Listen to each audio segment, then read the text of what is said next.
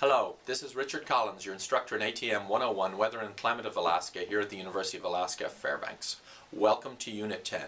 In this unit we study weather systems in the atmosphere. The investigation this week brings all the elements of weather observation together. Your local observations at your site, the National Weather Service observations at their regional sites, and the regional surface weather maps.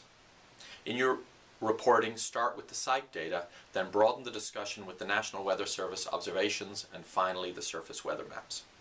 You are responsible for acquiring the week of weather at your site, just as you did in Unit 3, while we will make the National Weather Service data available daily as the week progresses, as in Unit 4.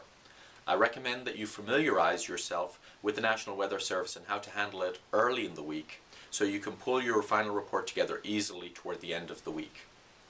You may plan to make your 5 observations on Monday through Friday, so that you have Friday through Sunday to complete your analysis and your screencast.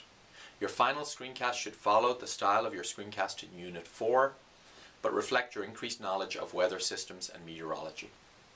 The reading for this week draws on Chapter 10 of Weather Studies and Chapter 6 of the Climate of Alaska. The subject of Chapter 10 in Weather Studies is weather systems. The subject of Chapter 6 is local and regional weather in Alaska. Remember, while weather systems define the synoptic scale at hundreds and thousands of kilometers, regional and smaller scale processes will also contribute to your local weather. This is particularly important in mountainous regions. Mountain weather is nearly a topic in itself in meteorology because the small scale over which radical changes occur in the vertical in mountains has very important consequences for local weather and climate.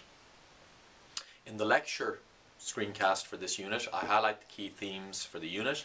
I discuss weather systems in more depth than the textbook. The cartoons in the screencast will appear in the quizzes and exams.